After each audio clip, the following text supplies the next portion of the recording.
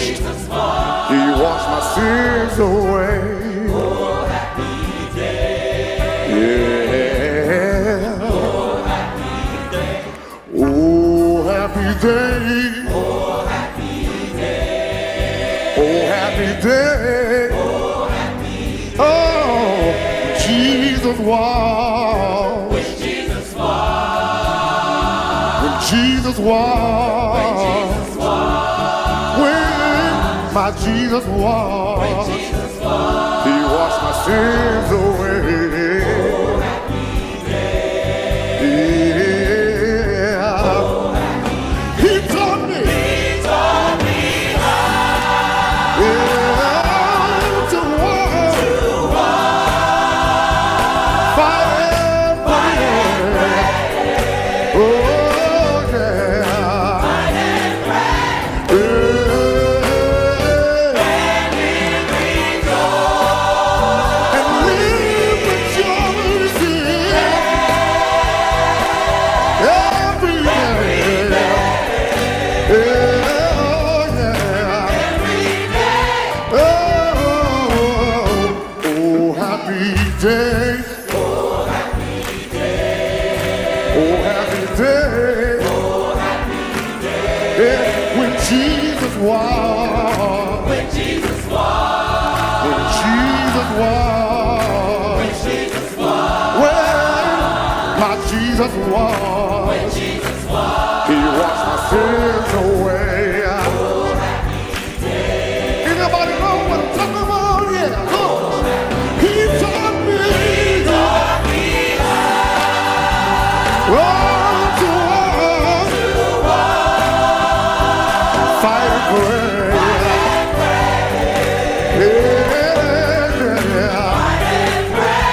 And live rejoicing. And live rejoice. Oh, yeah. Every day. Every day. Oh, yeah. Every day. Oh, happy day. Happy day. Oh, happy day. Oh, happy day. Hey, when Jesus was. When Jesus was. When Jesus was. When Jesus was. When my Jesus When was. Jesus was. He washed my sins away. Oh, happy day. I'm talking about a happy day. One more time, say, He taught me. Oh, He taught me how to walk. Fight and pray. Oh, yeah. Fight and pray. And He taught me how to live. Rejoice. Oh, every day. Yeah. Every day. Every day. Every day. Stay right here, stay right here. We're talking about a happy day. We're talking about a happy day. We're talking about a happy day. We're talking about a happy day. Just one more time, we'll say a happy day. Oh, we're talking about a happy day. We're talking about a happy day. Yes, a happy day. We're talking about a happy day. What do you say? A happy day.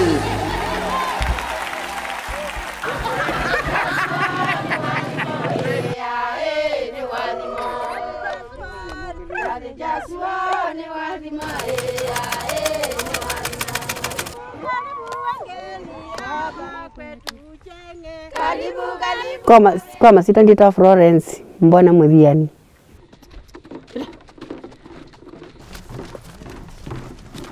ndienda kuthata nenda kwina withe uthato ningeni na wongoni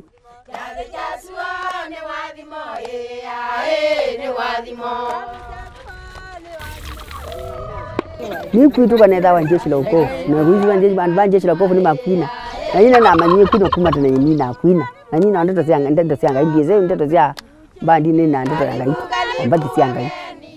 No kwetha na ambita bisene school na yi atwa na matwa na kotini.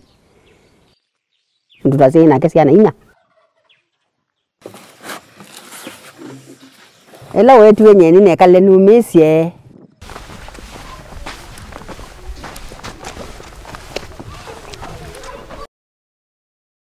Na ine kadiwa ba nyinyoka ase imaitu ni metiwe wethe ne kalata ni nyoka ko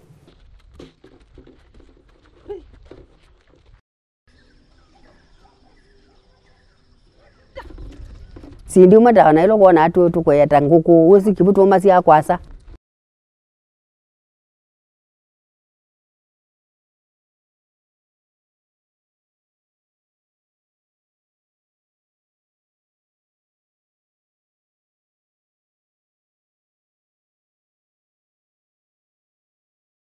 lakini ngai andethe cia o ina akwatie vina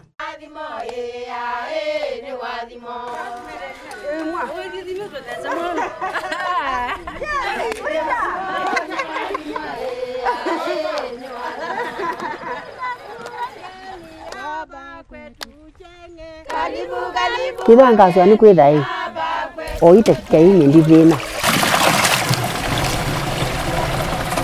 kibina ni mbeza nguku ya kwendo ya yana yanywa kibu no ni tenga umi mbeza isupo ngetha ni igwe ni muthanga u kona watake ndu chako ni wa moyo tusikuma tu no nye bae no be kibeti ina mutezi dili miongo ene asinde thesia Mae tulu jokungu na malunga miongo mayangi mae tulu jokungu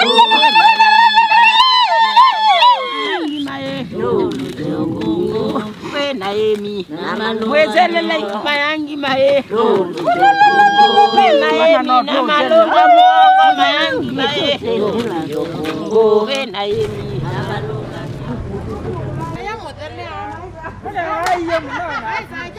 kai ndo kula kwa noi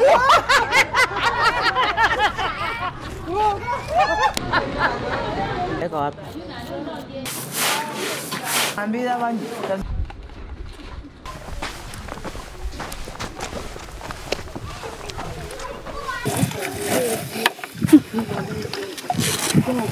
ndio matungia muvea kiasi wangai amekenesa angiasia pabumba sisi naumie wangai ongelele bo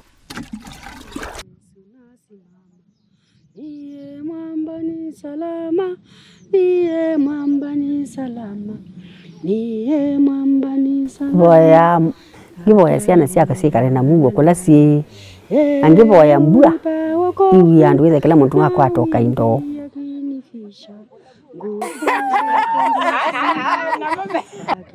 Yesu nasimama niye mwamba ni salama niye mwamba ni salama niye mwamba ni salama.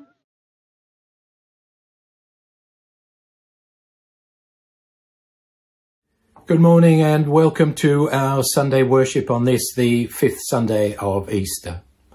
Hallelujah, Christ is risen. He is risen indeed. Hallelujah. This online service is being brought to you by the High Wycombe Methodist Circuit, Marlow Methodist Church and Christchurch URC Marlow. And whoever you are and wherever you and whenever you're watching this, you are very welcome to join us in worship. In fact, everyone is especially welcome today as we explore our interconnectedness and reflect on one of the most beautiful aspects of our relationship with our Creator, that mysterious quality of relational love that allows us to surely and securely dwell in God. In fact, even more surely and securely than we dwell in the world, or for the past year in our homes. And at the same time, we're going to explore how through some expansion of our hearts, we allow and experience God dwelling in us and acting through us so that our works may become by infinite grace the plump, ripe, delicious, nourishing and fulfilling, wholesome fruit of God's Holy Spirit. Now, the beauty and the power of this relational energy, this interplay of emotions, this interweaving of our physical and spiritual lives with one another and with God, this potential for communion that God has placed within us, within our nature and within all nature itself, the very nature of nature, extending through the whole of creation, is difficult to convey remotely through the medium of the internet and the limitations of our devices, because it is so fundamental to our very being, so deeply and intrinsically experiential. It is the very defining essence of who I am and of who we are and of our Creator when we hear the Creator saying, I am. When Jesus described this concept to his disciples, as we will hear, he used the metaphor of a grapevine with its roots in God's good soil and its many interwoven branches and the rich and abundant fruit that it produces when it is properly tended and lovingly cared for. So let us start this morning at the very beginning with God the Creator, God the good farmer and vine dresser, who in the beginning makes order out of chaos, clears the land, lays out a field, plants the tender vines, provides the sun and the rain, and eagerly waits for us to bud and grow, hoping against hope that the fruit we bear is sweet. And so, as our call to worship this morning, the Song of the Vineyard from Isaiah chapter 5. I will sing for my beloved a song of his vineyard. My beloved had a vineyard on a very fertile hill. He dug it up and cleared the stones and planted the finest vines. He built a watchtower in the middle and dug out a winepress as well. And he waited for the vineyard to yield good grapes.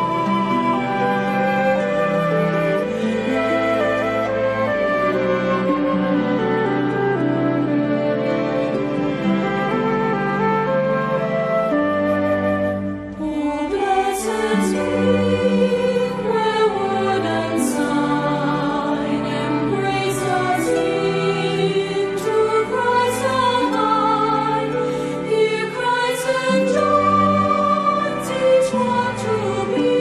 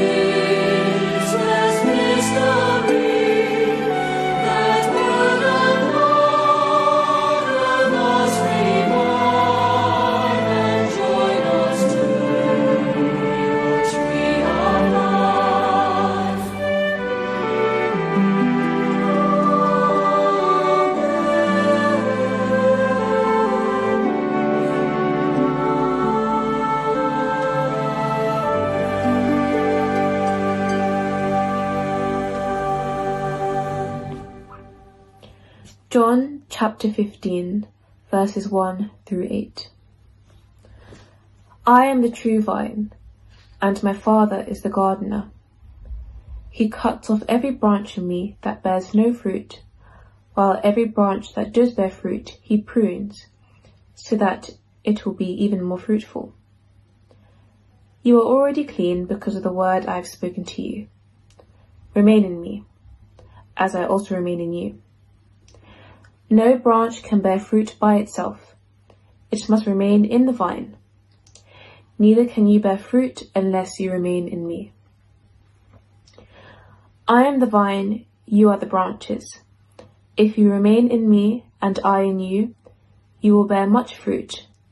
Apart from me, you can do nothing. If you do not remain in me, you are like a branch that is thrown away and withers. Such branches are picked up, thrown into the fire, and burned. If you remain in me, and my words remain in you, ask whatever you wish, and it will be done for you. This is to my Father's glory, that you bear much fruit, showing yourselves to be my disciples. Let us pray. Lord Jesus, you said, I am the vine, you are the branches. We belong to you, Jesus. We are your branches. Thank you, amazing God, for all the beautiful things you have created. We love you and are filled with joy to be here with you today. Thank you that you have made us to be a part of your wonderful world. Let us become a true branch on the vine that is you, a branch that bears much fruit. Let us accept you in our lives in the way it pleases you to come into them. As truth to be spoken. As life to be lived. As light to be shared. As love to be followed. As joy to be given. As peace to be spread about. As sacrifice to be offered. Among our sisters and brothers and family. Among our friends and neighbours and all people. All the ends of the earth shall remember and turn to you, Lord. And all the families of the nations shall worship before you. Dominion belongs to you, Lord. And you rule over the nations. Those who seek you shall praise the Lord. We come as those who seek, and we shall praise you, Lord. May our hearts live forever. In Jesus' name. Amen. Hello, it's Linda from Marlow Methodist Church. Now, have you ever wondered what it's like to be a grape? Well, I have. When I look at a grape, I realise it took a long time to grow. First came the thick stem, then the little stems from which grew the leaves. And then, after a few years of that, finally, in midsummer, the first grapes, like little eyes, turn into juicy grapes, all bunched together. In the story which Jesus told, he wanted us to be like the branches and grapes all joined together, with himself as the thick stem, keeping all alive and healthy. Maybe God is pleased with us when we do stay close to him, using our minds, bodies, hands, feet to do good things, and also to use them to worship him, as in the song we'll be singing. I will show you my grapevine as it is right now. We'll do some printing. This is what I came up with, and you'll be able to do the same or similar. Just take a look at this 30-year-old vine. It's been growing up against our doorway for a long time. It has been pruned back, ready to have some new growth this year, but there's no sign just yet. Now, these are the grapes, the kind of grapes that our vine grows. Dark purple, and the leaf shapes are interesting, not just flat. They curve, and they also have 3 points to them, as you can see. and they need a lot of warmth, and the more sun will ripen the grapes. Now I want you to be able to think about the grapevine more clearly by creating your very own picture. This is what I came up with, and you'll be able to do the same or similar. Right, to make your vine picture, you will need some pictures of vines and leaves. You'll need scissors to cut them out. You'll need some brushes to paint them, and the poster paints if you've got them, or you could use watercolour, and some twigs to help with the painting, some glitter, the paper, and some plates or a palette. And you will need your fingers as well. This is for my twigs, and the green for the leaves, yellow. Now the grapes, I will mix two colours, blue and red. We're using a twig that's going to allow me to print with.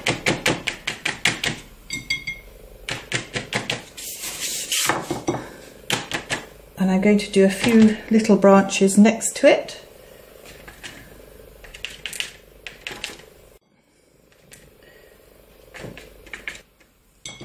Here's the base of my vine. Now for the leaves, I'm going to cut them out, but I might not worry about the sharp edges. Just cut them out. And you can put as many as you like on there. Now you'll want to paint them. So let's have a go and see what happens if I print with it. See, there it is like that, that's fine. Or I could turn it upside down, press down, and then lift it off. And it creates a nice texture relief. And you could do the same with this one. And then finally, for the grapes, you can use your finger by mixing the two together, and they will be on a very, very thin twig.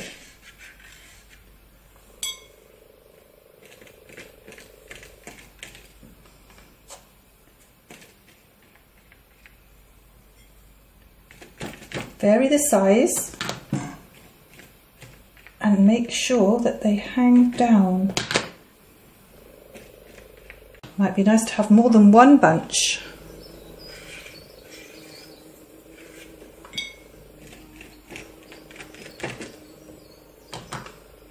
Sometimes they have little curly bits, which are really fun to do. You might also want to add some glitter. You'll need to put a little bit of glue onto some of the grapes.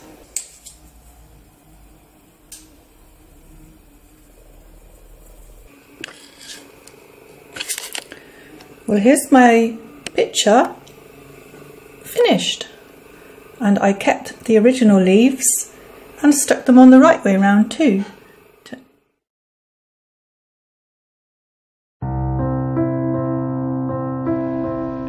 God abiding in us, abiding in God.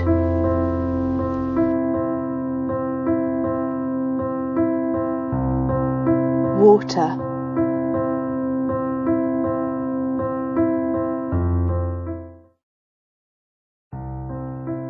An important symbol adopted by the early Christians when they were forced to meet in secret because of persecution is the fish, or ichthus. Fish live in water. A fish out of water cannot survive, just as a branch will not survive that is cut away from the vine. But at the same time there is water in the fish, and fish cannot live unless they have water in them. Jesus said, "If anyone is thirsty, let them come to me and drink. If anyone drinks the water I give them, they will never be thirsty again." But he also said, "Whoever believes in me, streams of living water will flow out from within them.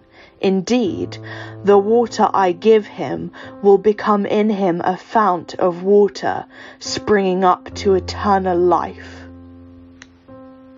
Well, it's time to introduce you now to a song.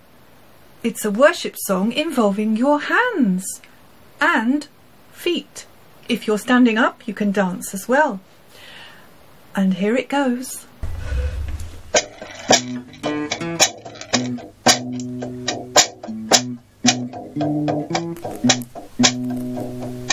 Hands, hands, fingers, thumbs, we can live to praise him. Hands, hands, fingers, thumbs, we can live to praise. Hands, hands, fingers, thumbs, we can live to praise him. Jump front, jump back, yeah. We were meant to praise. Got some hands that we can praise. We've got a voice to shout your praise. Jesus got some feet are made to dance. Let's use them now. We've got a chance. We've got some hands we can raise. We've got a voice to shout your praise. Jesus got some feet are made to dance. Let's use them now. We've got the chance. Oh, we were made to praise him. We were made to praise. We were made to praise him. We were made to praise.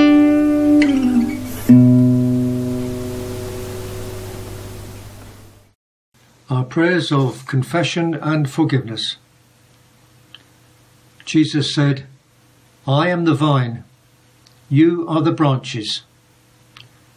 Let us pray. We thank you, gracious God, for Jesus Christ, the true vine, with his roots eternally grounded in you. We rejoice that by grace we have been grafted into him, to be branches on a vine which bears the loveliest of all the fruits of earth. Yet we confess that all is not well with the way we live. Please forgive us for the occasions when we have been the ones to introduce disease into the vine, preferring its contamination to the vigour of health. Forgive us for neglecting to draw deeply on the sap of life, for our tendency to wander instead of growing on the framework you provide, for being content and sometimes even proud of a few sparse or undersized fruits, for the apathy which lets us to go through some of the seasons without bearing any fruit. Have mercy on us. Please do not lose patience or sever us completely from the true vine. Rather, heal our diseases, discipline and train our wandering tendrils, prune our unfruitful branches, and cut away our diseased ones. May we remain in Christ and he in us through all the changing seasons of life. Let us delight in bearing the fruits of love, which are our true purpose and joy, for your name's sake. Amen. Jesus said, "If you reside in me and my words reside in you, ask whatever you will, and it shall be done for you." Friends, we have asked for forgiveness and correction. It has been truly done for us.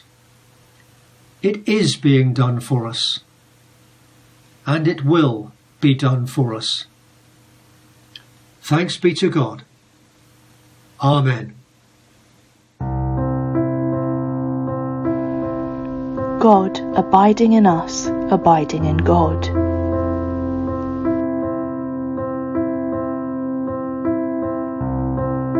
Air.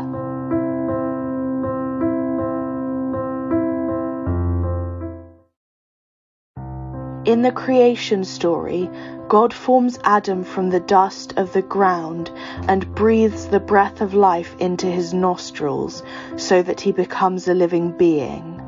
God's breath is the breath of life, but the Hebrew word for breath or air, ruah, also means spirit. So, Jesus tells Nicodemus that no one can enter the kingdom of God unless they are born of water and the Spirit. But then he says of the Spirit, the wind blows where it wishes, you hear its sound, but you do not know where it comes from or where it is going. So, we are born of the Spirit that is around us, but Scripture also tells us that the Spirit who raises Jesus from the dead is also the same Spirit living inside us.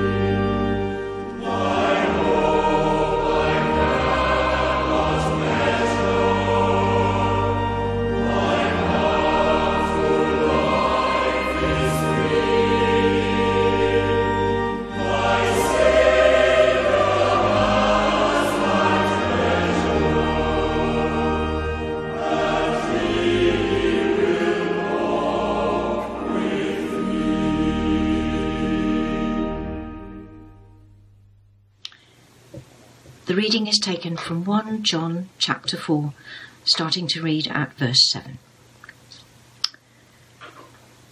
Dear friends, let us love one another, for love comes from God. Everyone who loves has been born of God and knows God. Whoever does not love does not know God, because God is love. This is how God showed his love among us. He sent his one and only Son into the world, that we might live through him. This is love, not that we loved God, but that he loved us, and sent his Son as an atoning sacrifice for our sins. Dear friends, Since God so loved us, we also ought to love one another. No one has ever seen God, but if we love one another, God lives in us, and his love is made complete in us. This is how we know that we live in him and he in us. He has given us of his Spirit. And we have seen and testify that the Father has sent his Son to be the Saviour of the world. If anyone acknowledges that Jesus is the Son of God, God lives in them and they in God. And so we know and rely on the love God has for us. God is love. Whoever lives in love lives in God, and God in them. This is how love is made complete among us, so that we will have confidence on the day of judgment. In this world, we are like Jesus. There is no fear in love, but perfect love drives out fear, because fear has to do with punishment. The one who fears is not made perfect in love. We love because he first loved us.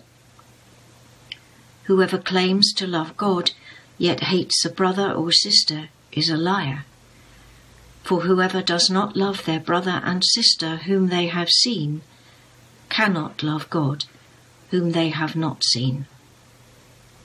And he has given us this command: anyone who loves God must also love their brother and sister. Amen. God abiding in us, abiding in God.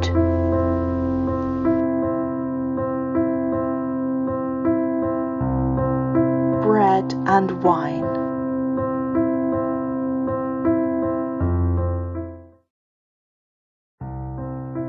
Jesus said, I am the bread of life, and I have come down from heaven. For the true bread of God is he who comes down from heaven and gives life to the world. Whoever comes to me will never hunger, and whoever believes in me will never thirst. But Jesus does not only give us the bread to eat, as he did with the loaves and fishes. Jesus also becomes the bread.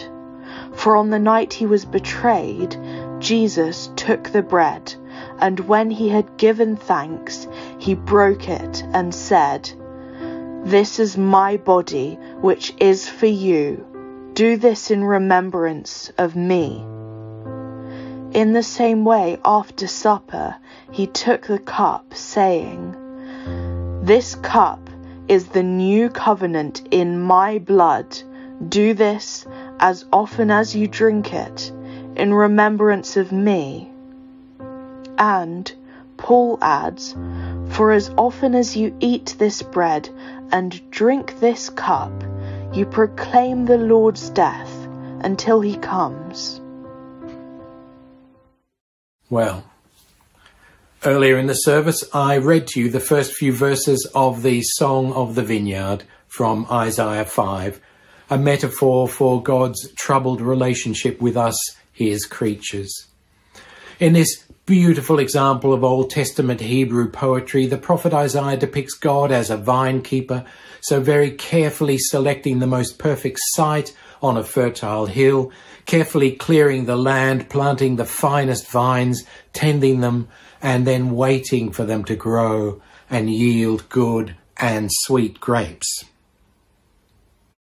But if you read on further in that passage, you'll find that despite the huge amount of love the vinekeeper has poured in, the fruit that the vines produce is sour. Sour grapes indeed. And Isaiah depicts a loving God as being almost against his wits' end. What more could I have done for my vineyard, God cries out, than I've already done for it? Why, when I expected sweet grapes, did it bring forth sour fruit? And God, through Isaiah, goes on to basically argue, why not just tear the whole thing up, throw it all away, throw down the walls and start again. For the vineyard of the Lord of hosts is the house of Israel, and the people of Judah are the plant of his delight. He looked for justice, but saw only bloodshed, for righteousness, but heard a cry of distress. What are you doing to my creation, my world, my planet, my people, with this ceaseless cruelty, this incessant violence, this incapacity to share resources for the good of all, and this constant drumbeat of war and violence? God is asking that question, not just to the world, but to each one of us. How can it be that 10 whole acres of vineyard will yield but a single bathtub of good wine? Woe to those, the deceivers, who call evil good and good evil, who turn darkness into light and light into darkness, who replace bitter with sweet and sweet with bitter. For they have rejected the instruction of the Lord of hosts and despised the word of the Holy One of Israel. And so they suffer. And they suffered then, and we suffer now. Our nations and our planet suffer, all the while crying out against God as we continue, as Isaiah puts it, to use bribes to acquit the guilty and deprive the innocent of justice. Now I wonder if you can see what is happening here, what is causing this to happen, what lies at the nub of the issue, the centre of the problem of our own individual troubles and suffering, whatever they may be. The centre of the problem of our broken world and the huge injustices within it. How hard it is to penetrate the popular consciousness with any kind of a message of social justice, of equality and diversity, with any progressive issue, making poverty history, the advancement of women, Black Lives Matter, rights for vulnerable people and those with mental illnesses, vaccine distribution, good education, domestic violence, abuse of children, murder, abduction and crimes on our streets, combined with such basic economic inequality and lack of social mobility, and that just within Britain itself, let alone across the whole of the world. And the same thing all over again with the problem of caring for our environment, for climate change, for our wildlife, for the burning of pristine rainforests, for the burning of fossil fuels, for extinction and lack of biodiversity, for pollution and plastic in the oceans, and all the many health issues and woes of our tiny planet. You see, I believe that the fundamental problem that underlies all of these other issues is the problem of separation. We have become separated from God and separated from God's ways, and because we are separated from God and no longer rooted in God, we have become fractured and separated from each other, from our sense of right and wrong, of good and evil, and of the harm we are causing. If I'm not in relationship with you, if we are not in relationship with one another, then I, by my nature, and you by your nature, will become increasingly selfish. And when this happens, I start to see a world whose only benefit to me is in what I can get out of it. I don't care about waste or pollution because I have no sense of the world anymore as a complex, interdependent ecosystem, a perfect, unspoiled creation that God has committed to my stewardship and your stewardship. Instead, I only see as far as the array of produce I get from my local supermarket, and once my waste and the byproducts of my own appetites and consumption is off my land, it becomes someone else's to deal with.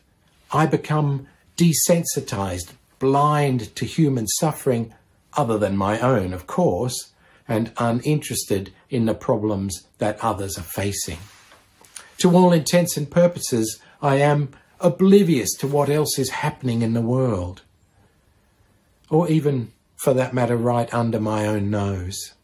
And I start to become a kind of mini king in my own little cardboard kingdom of my own creation, believing that I've made all this and feeling privileged and all-powerful and arrogant. Surely, I think, surely others could have all the good things I have, if only perhaps they worked a little harder, if only they stopped sponging off the benefit system, if only they were as clever as I have been.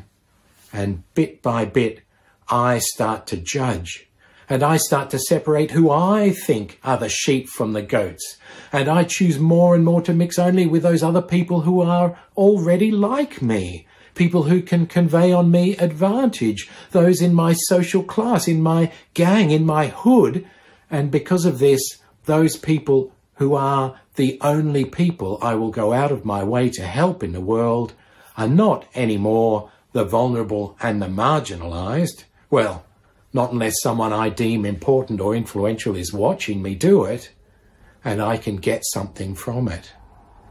Because the vulnerable and the marginalised no longer have anything I want. What will inevitably happen is that increasingly I will serve only the people who are just like me, but perhaps a few years ahead and a few rungs higher up the ladder, the people who can boost my career, give me a leg up in the world, give me a promotion or a pay rise. And I start to want power, and I start to want wealth, and I want influence, and I want popular acclaim, and I want sexual advantage, and they are the earthly and fleshly gods that I will eventually come to worship. The golden calves of an increasingly sinful me who has turned away from God and in time forgotten him altogether in a secular and avarice-driven society. And so, bit by bit, I turn to wanting to pile up earthly treasures in storehouses instead of sharing them for the benefit of all. And pretty soon everyone else and all the world becomes someone or something to be exploited by my own appetites. Separation, I believe, is the cause of the trouble and the enemy to be defeated in the name of God. Because when we are separated from the vine, we are separated from the root and all the sweetness and goodness that flows through the trunk.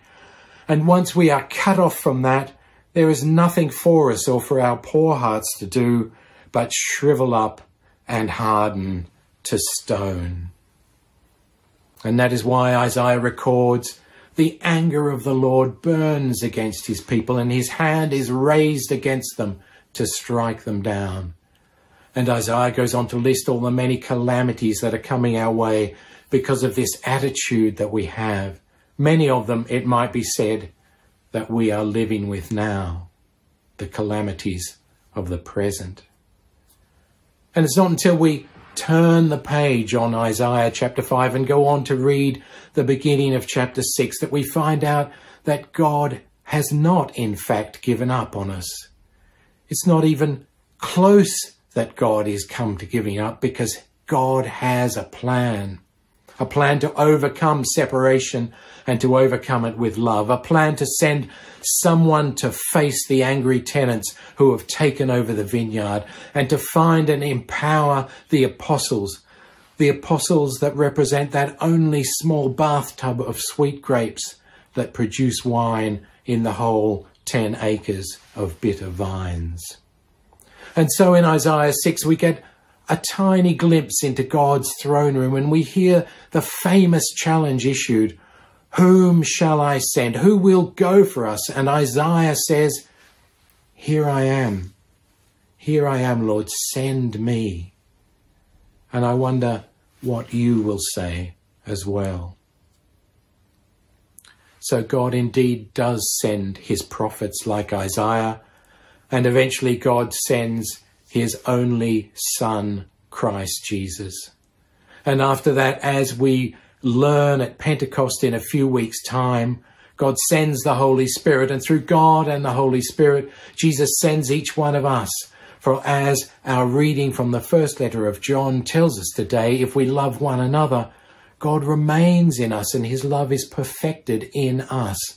And by this we know that we remain in him and he in us, and he has given us his Spirit, and we have seen and testify that the Father has sent his Son to be the Saviour of the world. You see, separation from one another, and particularly separation, rebellion and rejection of God, must inevitably produce bitter fruit. Fruit disconnected from the vine of love, fruit no longer abundant in natural goodness, wholeness or nutrition, fruit that can no longer satisfy our hunger, quench our appetites or slake our thirst. And the only cure for us when we are like that, the only cure for our world, is to get back into relationship with God. And the only way to do that is through the saving grace of Christ, who comes to us specifically now in the Easter season, and indeed is right here throughout the year for that precise purpose, to be our Saviour. We were created by God to be forever, and by forever I do mean forever, in sweet mystic communion with God, and through God as branches of the same vine, with the same trunk and the same root, in sweet mystic communion with one another. We were born an essential and much loved part of the vine, and the goodness of God has flowed through us from creation. And no matter who we are or what we have done, that same living water can flow through us again. But we can only reach our true potential when we overcome our stubbornness, bow our heads and willingly enter the narrow gate that leads to that state of grace and heavenly kingdom that God freely offers. The choice is ours, but as Jesus explains to us, in reality, the vine dresser only has two options. And while the benefit of either may at first seem marginal, the effect indistinguishable in outcome and often equally or even more painful or difficult, it's nevertheless literally the whole difference between life and death, between cutting off the whole branch of bitter fruit so that the vine may spend its precious life force more productively somewhere else, or allowing God through the Holy Spirit in our lives to more expertly prune and clip and chop the branch back just a little bit less than lopping the whole thing off, so that the fruit of next year's crop springs out fuller and sweeter and even more abundantly than ever. And as John tells us, we have nothing at all to fear if he abides in us and we in him.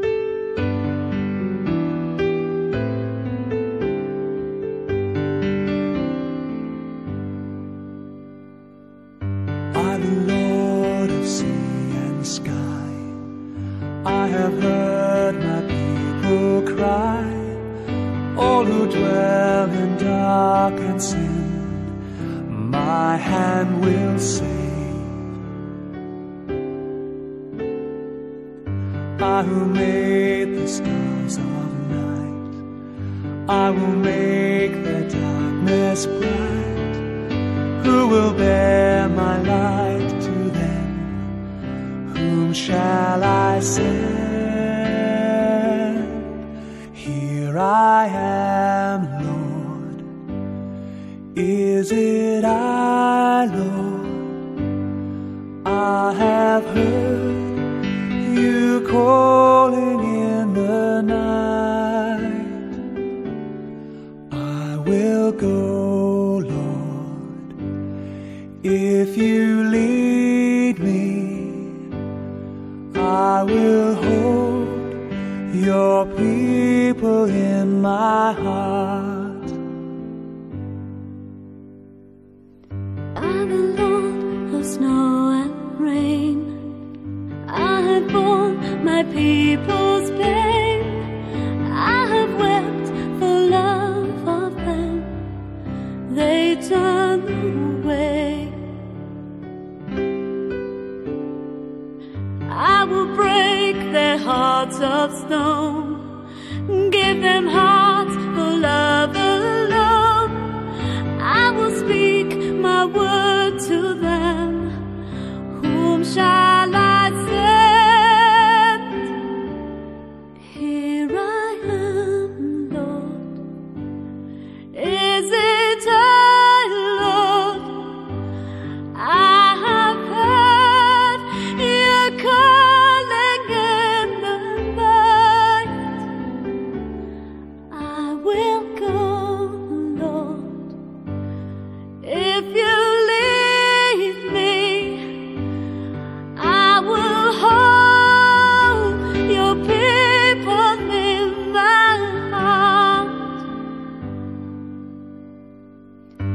are the Lord of wind and flame. I will tend the poor and lame. I will set a feast for them. My hand will say, finest bread I will provide, till their hearts are satisfied. I will give my life to them. Whom shall I send? Here I am, Lord. Is it I, Lord? I have heard you calling in the night. I will go, Lord, if you lead me. I will hold your people in my heart. I will hold your people in my heart.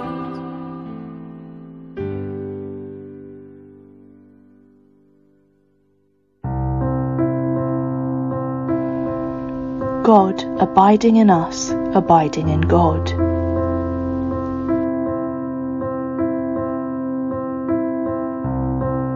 The Temple.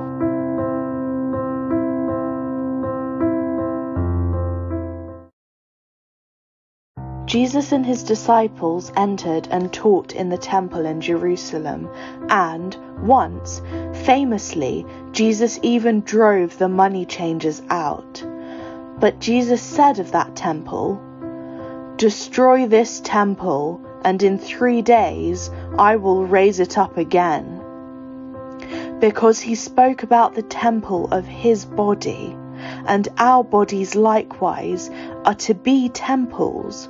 For Paul says, "Do you not know that your body is a temple of the Holy Spirit who is in you, whom you have received from God? You are not your own, you were bought at a price." But if we are each individually temples of the Holy Spirit who dwells inside us, then together we collectively become just building blocks in a far bigger temple of God.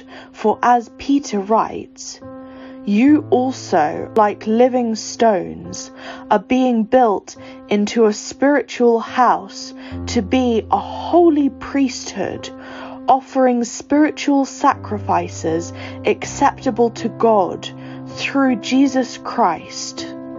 Or, as Paul writes in Ephesians, "In Christ, the whole building is fitted together and grows into a holy temple in the Lord, and in Christ we are also being built together into a dwelling place for God in his Spirit."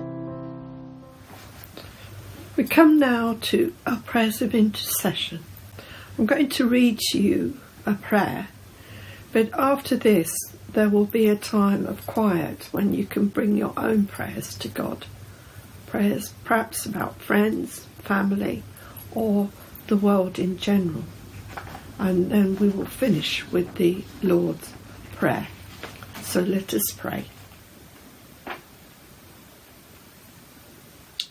To all those in need of love, let the love of God be known. To a world in need of love, let the love of God be shown. For those in need of food, let the love of God be shared.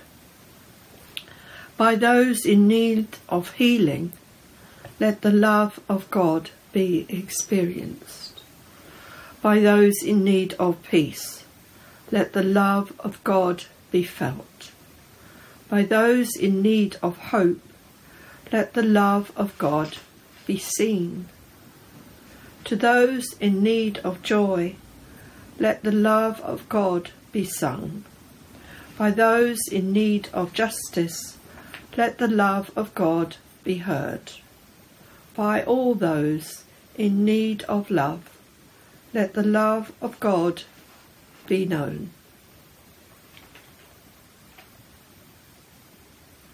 A time of quiet.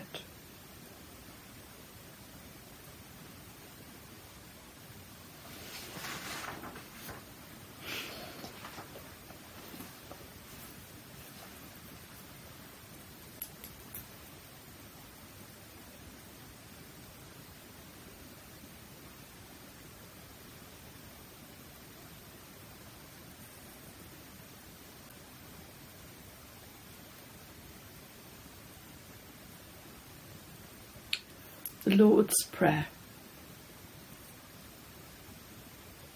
Our Father, who art in heaven, hallowed be thy name. Thy kingdom come, thy will be done, on earth as it is in heaven. Give us this day our daily bread, and forgive us our trespasses, as we forgive those who trespass against us. And lead us not into temptation, but deliver us from evil. For thine is the kingdom, the power, and the glory, for ever and ever. Amen. I Am the Vine by Malcolm Guite. This is a sonnet by Malcolm Guite. It's an invitation to experience the bodily feel of being in Christ. So please let his words and the images on the screen help you to answer the question that he poses. How might it feel to be part of the vine? Not just to see the vineyard from afar, or even pluck the clusters, press the wine, but to be grafted in, to feel the stir of inward sap that rises from our root, himself, deep planted in the ground of love. To feel a leaf unfold a tender shoot, as tendrils curled unfurl, as branches give a little to the swelling of the grape in gradual perfection, round and full, to bear within oneself the joy and hope of God's good vintage, till it's ripe and whole. What might it mean to bide and to abide in such rich love as makes the poor heart glad?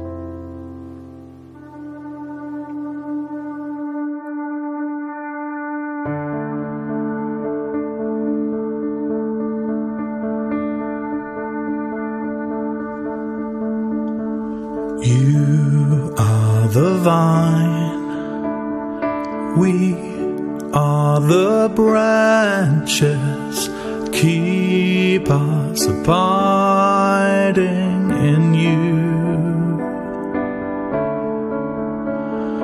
You are the vine, we are the branches, keep us abiding in you. Then we'll grow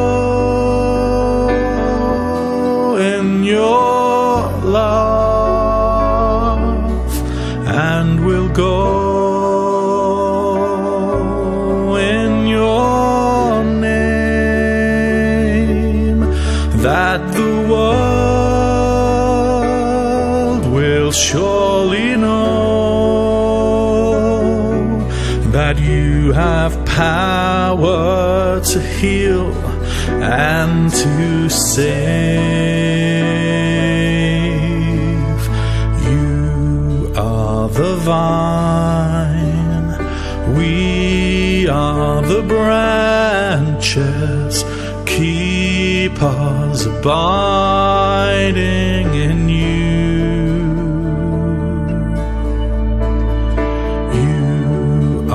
The vine, we are the branches, keep us abiding in you, then we'll grow in your love, and we'll go in your name, that the world will surely know that you have power to heal and to save.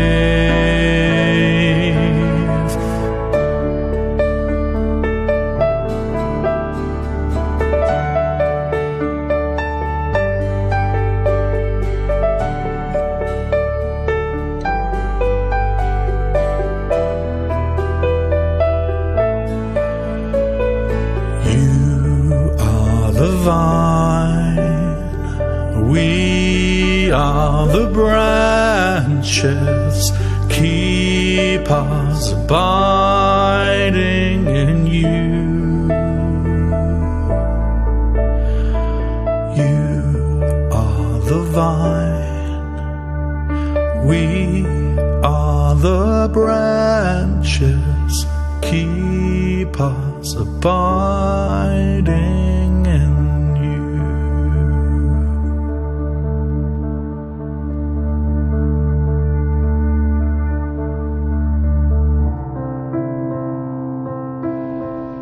God abiding in us, abiding in God.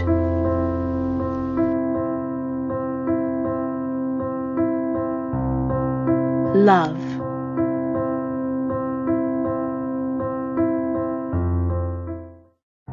Jesus once described that the greatest of all God's commandments was the commandment to love.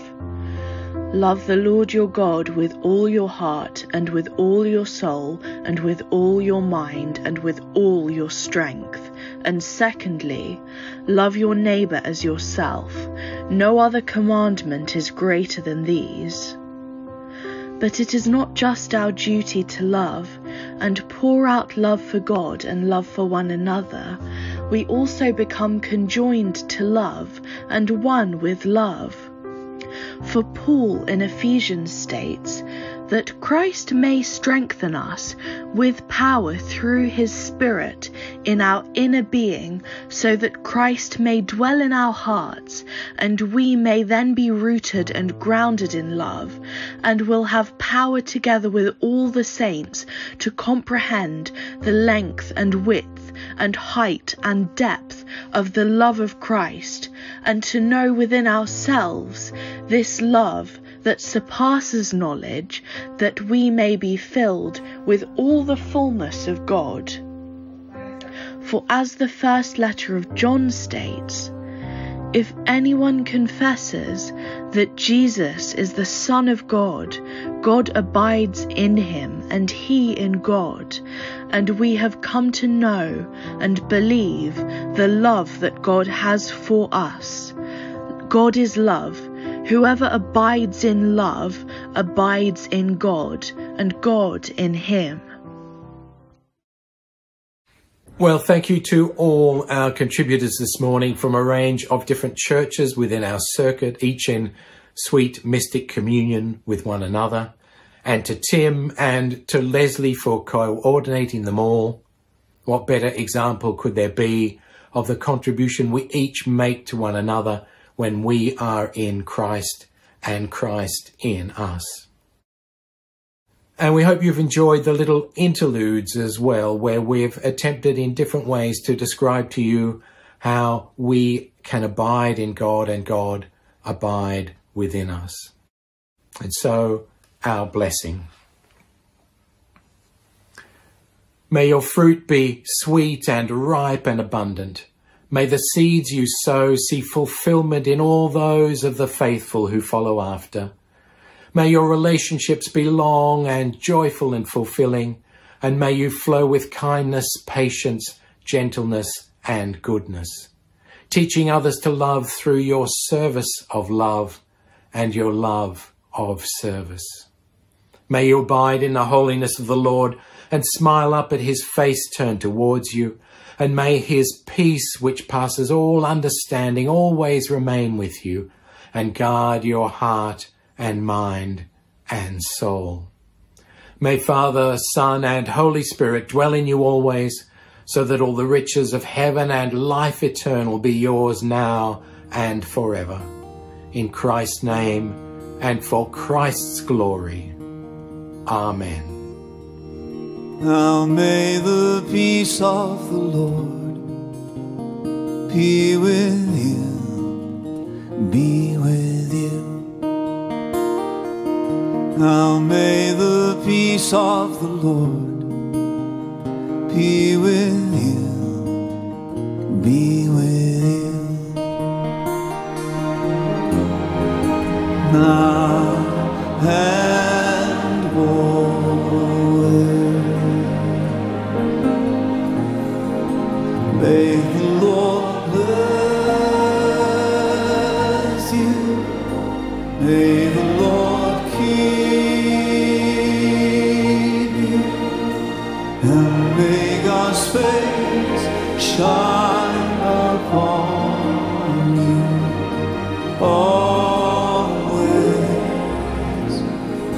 and give you peace.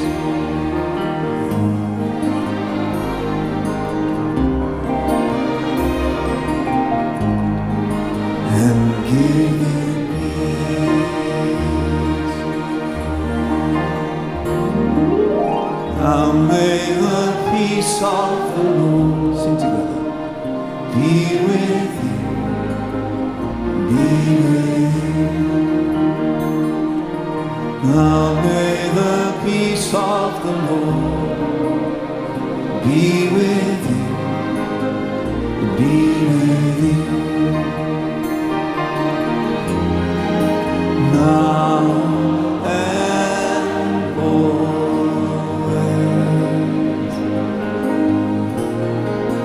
May the Lord bless you. May the Lord keep you. And may God's face shine upon you. May the Lord bless you, say, may the Lord bless you, may the Lord keep you, and may God's face shine upon you always, and give you peace.